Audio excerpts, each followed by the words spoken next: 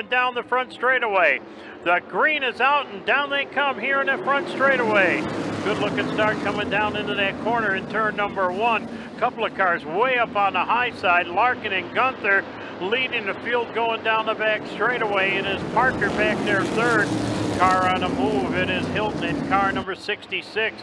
Hilton will way up. We got a car way up on the outside coming off of turn number 4. On the speedway, we got a battle for the number 1 spot.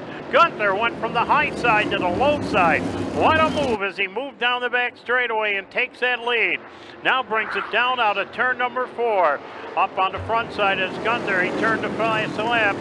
And now Greg O'Connor back there to number 2. DJ Schumann now up to 4th. Camden Proud is now up to the number 5 spot. And we got a car sideways down in between the corners. They shuffle around, green lights are on. A good looking start coming off that corner. The outside lane appears to be a little bit quicker going down into turn number 1 off of turn number 2. He takes that lead back up and goes down the back straightaway down into turn number 3. Camden Proud still riding tight back there in the number 3 spot, trying to reel in the top 2. They bring it down here in the front straightaway. It is Barrett, Radcliffe, and Proud, top 3 cars right together. Now guns it down the back straightaway down into turn number 3. Here they come. Scorers stand by as they get ready to come across the line. They bring it down and it's Barrett, Radcliffe, Proud.